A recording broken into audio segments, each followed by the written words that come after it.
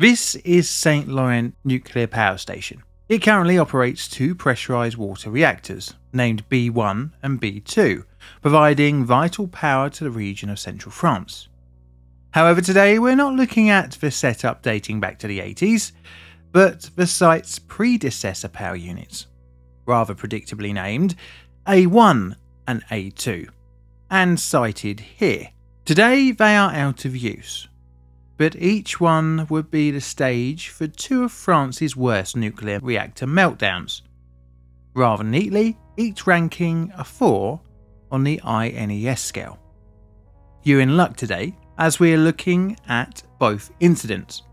Welcome to Plainly Difficult, and today we're going to have a little bit of a dive into the Saint Laurent meltdowns of 1969 and 1980. This video wouldn't have been possible if it wasn't for my Patreon, YouTube and Ko-fi members. If you want to support the channel financially, then you can from just £1 per month, and as always the links will be in the pinned comment below, as well as links to other bits and pieces I have up for sale, as well as the music and other random bits and pieces that I get up to when I'm not making YouTube videos.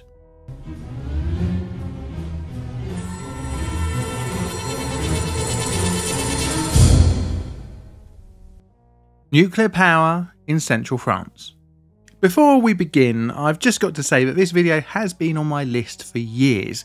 I actually started writing this script in 2023, but never really got around to finishing it. I don't really know why, but we are where we are. Our story will begin at the beginning of the power station at Saint Laurent. France was rather eager to get in on the nuclear power right from the 1950s. Beginning with the first building work at the country's first nuclear power station in 1952, called the Mercure nuclear site. Don't worry, I won't go too much deeper into the French nuclear program, apart from in the mid-1950s France decided to up its nuclear game, in the face of the increasing East-West tensions of the Cold War. The country, as I mentioned before, commissioned its first nuclear reactor type in 1952. The country commissioned its first nuclear reactor type, the uranium natural graphite gas, in 1956. This would be the same overall design involved in our little disasters later on. Before Saint Laurent, France would build two power plants, the aforementioned Mercure and the Chinon nuclear power plant. The Saint Laurent plant would be sited along the Loire River and was set to be home for two UNGG reactors. So how did this spicy machine work? Well, the design was of a gas-cooled graphite moderated reactor. It was fueled with natural uranium, constructed as fuel elements clad with an aluminium zirconium alloy. The fuel was mounted inside the graphite moderator via roughly 3,000 vertical chambers. So the way the reactor generated power was from heating up its carbon dioxide coolant via the reactor's chain reaction. The coolant is pumped through the core and then into a heat exchanger, where water is heated up in a separate circuit. Once heated, the water turns into steam and then turns turbines, which then, in turn, turns generators. And bing bada boom, you've got your blackout breakfast avoiding lecky. Basically, like everything, it's all down to boiling water to turn a turbine. Like nearly all reactors, they are equipped with control rods. These absorb the reaction's neutrons, reducing the power. They can also be used to shut down the reactor when needed. Gas-cooled reactors can run at much higher temperatures than other designs, allowing for better efficiency, but at a cost. Which is, well, its cost. They pose a much more money-intensive investment, which would ultimately be their downfall, but we don't need to worry about that yet in this point of the video. The reactor was placed inside a steel vessel, then inside a concrete structure. The reactor was placed above the steam generation section, creating a tall but compact structure. The type of reactor was very similar to the Magnox over here in the UK. It also had the ability to produce weapons-grade uranium. So that's my explanation of the reactors. Don't forget I am just a disembodied voice on the Berners-Lee sphere. Anywho's, work on the Saint Laurent site began in 1963, with reactor A1 going online on the 24th of March 1969, with A2 construction beginning in 1966 and being completed in 1971.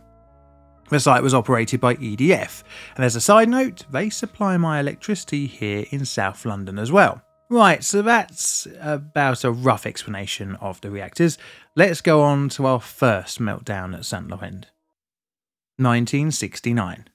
It is the 17th of October 1969, and Saint Laurent A1 had been online for just a few months. Post its 24th of March 1969 startup, and part of its regulation and optimization period, the reactor was subjected to loads of different experiments and tests. As such, fuel channel loadings were different from normal operation configurations. The tests were done via hot test channels, basically an unfuel-loaded channel through the reactor core. This could allow for experimental fuel and control rods to be tested without having to shut the reactor down. The hot test and fuel channels were serviced by the big old main handling device. However, it had proven to be rather unreliable, logging hundreds of issues over just a few months between the opening and October. The handling device's control system worked off punch cards.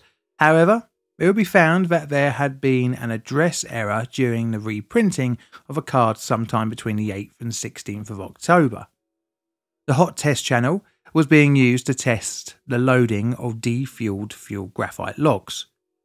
The error-laden punch card was loaded and the main handling device went into action, loading the graphite logs. However, it was not loaded into the hot test chamber. Instead, an active fuel-containing channel received the graphite log. Operators didn't notice the error and in an effort to save time, didn't do a flow test on the hot channel, which also might have highlighted the error.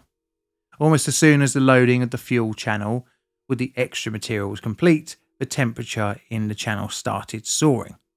What was happening was that the addition of graphite had caused a reduced flow of coolant gas to the channel.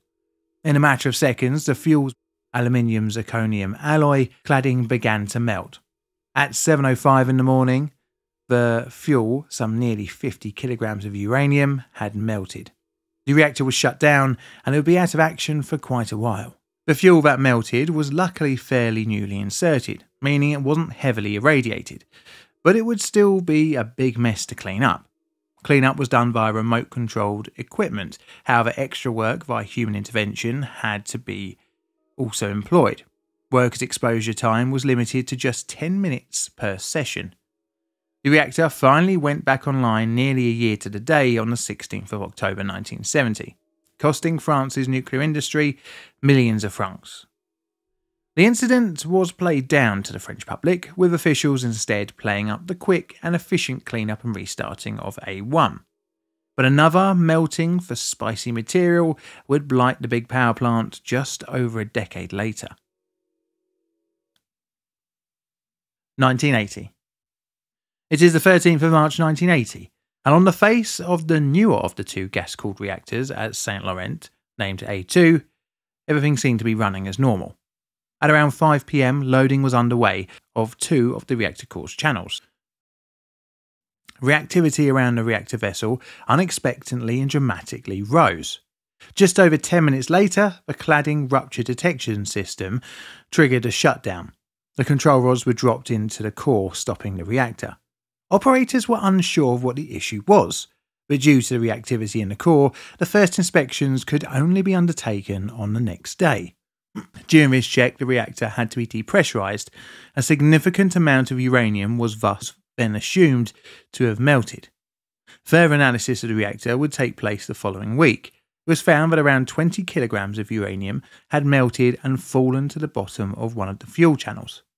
On the 27th of March, an inspection discovered that a metal sheet from a monitoring device had broken loose due to corrosion and had then blocked cooling to 6 channels in the reactor core. The meltdown would affect the reactor much more than what happened at A1, where the reactor would be shut down for over 3 years. The repair and cleanup works began in June 1980, again making use of remote-controlled equipment and, like before, requiring human intervention, involving nearly 2 years of radioactive dust collection and disposal. It was estimated that during the cleanup, 29.6 terabecules of rare gases and 0.37 terabecules of iodine were released into the environment. This time, however, it wasn't really operator error, but a sign of the general poor management of the site. Reportedly, warnings were ignored that corrosion was present in the reactor vessel, most notably from an inspection in January 1980. Again, the event was played down, and after the cleanup of A2, the reactor was pressed back into service. But the lifetime of domestically produced gas-cooled reactors of France was nearing the end. The UNGG reactors across the country would be shut down in the following decade, in favour for light water designs. This was rather the case at Saint Laurent, with A1 and A2 being shut down in the early 90s in favour for the much newer and more modern B1 and B2, which still operate on site to this day.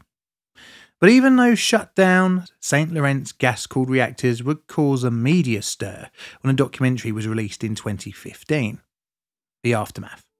So this 2015 documentary, named Nuclear: The Politics of Lying, would posit that after the 1980 meltdown, EDF had released reactive material into the Loire River for 5 years after the accident.